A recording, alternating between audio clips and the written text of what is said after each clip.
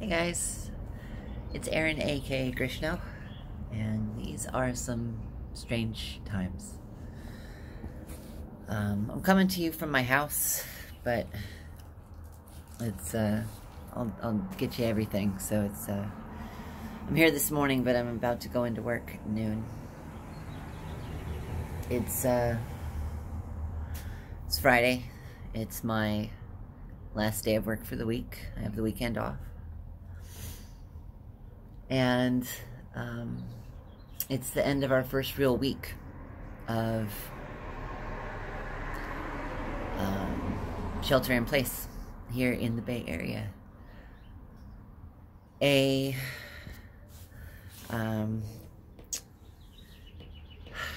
Obviously this coronavirus thing is very serious. If you're not there yet, I don't know what it's going to take to convince you. I was on, my family and I, we have a WhatsApp chat. And, last night we were talking and my mom gets on and she says, I don't think it's that big of a deal. I travel all the time. I've probably already got it and got over it. It's just the flu. It's...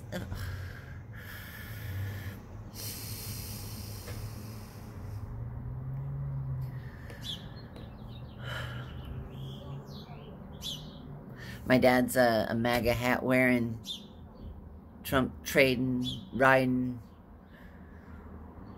staunch Republican.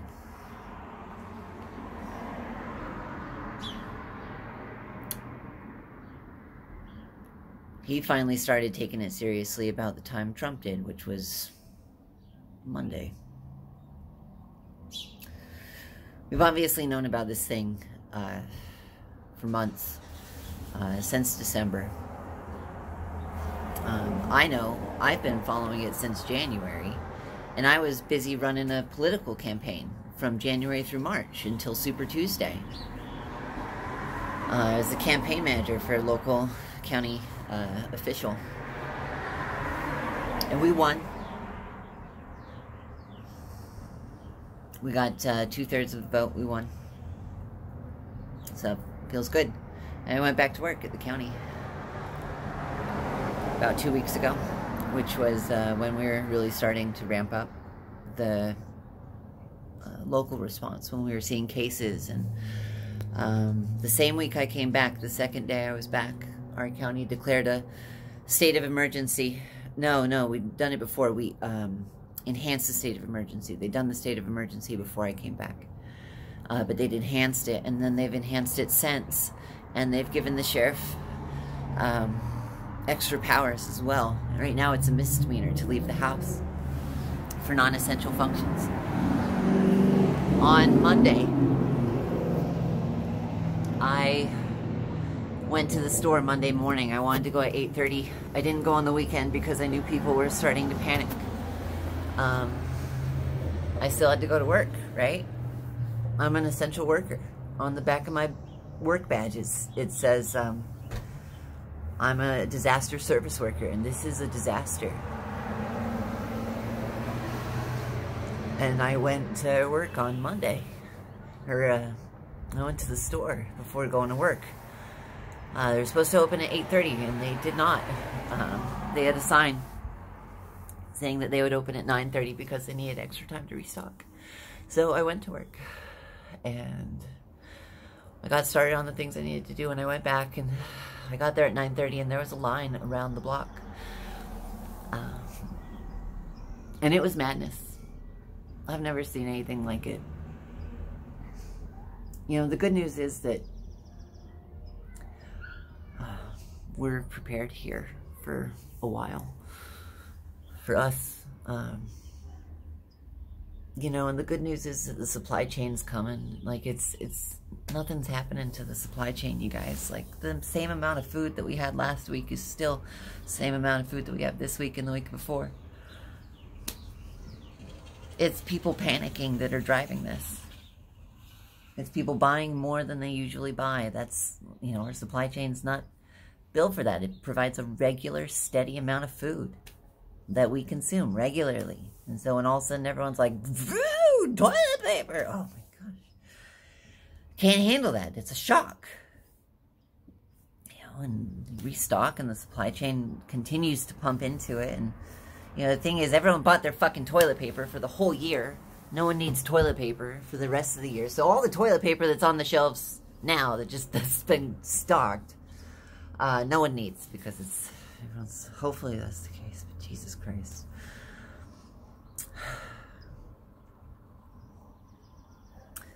So it's really weird going to work when no one's going to work. I mean, people are working from home, but like no one's getting in their car going to work. If you're doing it, it's because you've been deemed an essential worker. And I have been. So I'm in the office Monday through Friday from 12 to 5.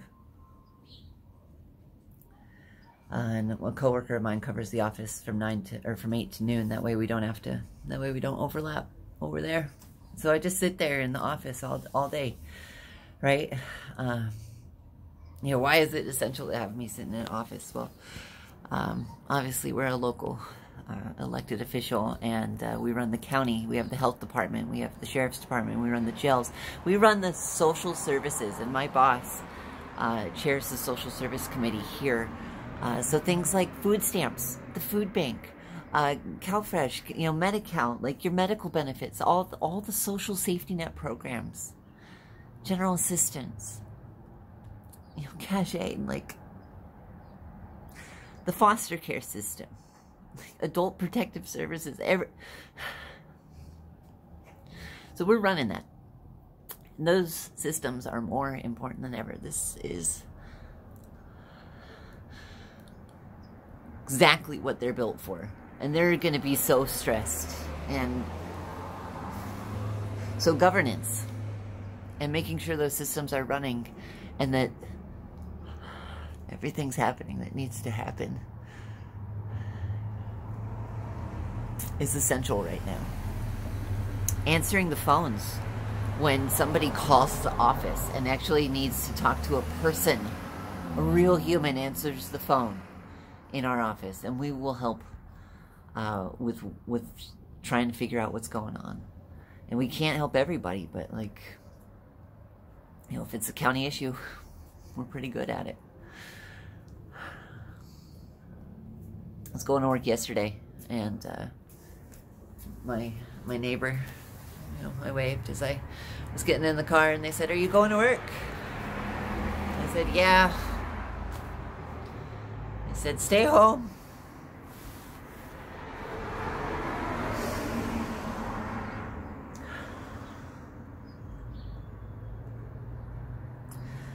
I talked to my sister. She's a registered nurse. She works in the NICU unit with preemie babies. And she left work a couple years ago. She was going to be a stay-at-home mom, and almost immediately went through an awful divorce, and that just finished. She just finalized it on last week. Thank God, because the court systems are shut down. There's no court. And I have encouraged her to go back to work as a nurse. I think that it's more important than ever that our medical systems have all the support that they need, that they have all the personnel with all the training, and that everybody mobilizes who has training and can be of service now. That's what we need.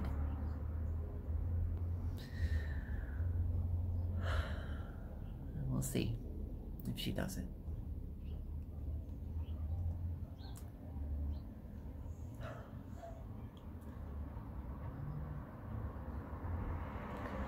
I've started taking a journal. I've written about 20 pages in the last week, and it's really good. being able to dissect and my thoughts and have a moment, being able to track what's happening.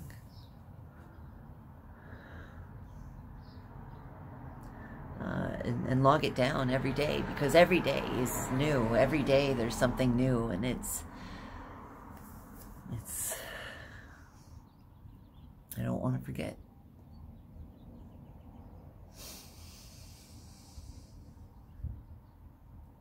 The expression I keep coming back to, though, the expression I keep coming back to is that adversity doesn't build character, it reveals it.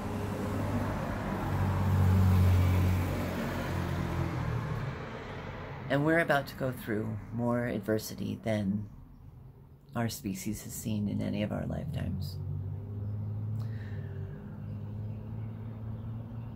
It's not going to build the character of us as a species, as a nation, as individuals. It's going to reveal what's there.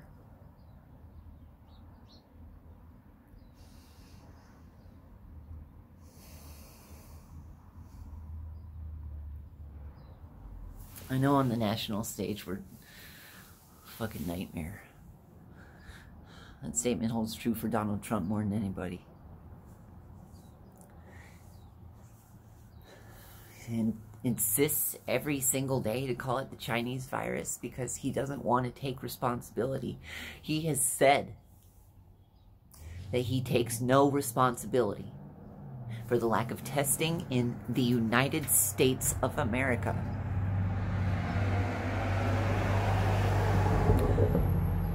The buck should stop with him. But it's everybody's fault but his. Adversity doesn't build character, it reveals it. What's it going to reveal?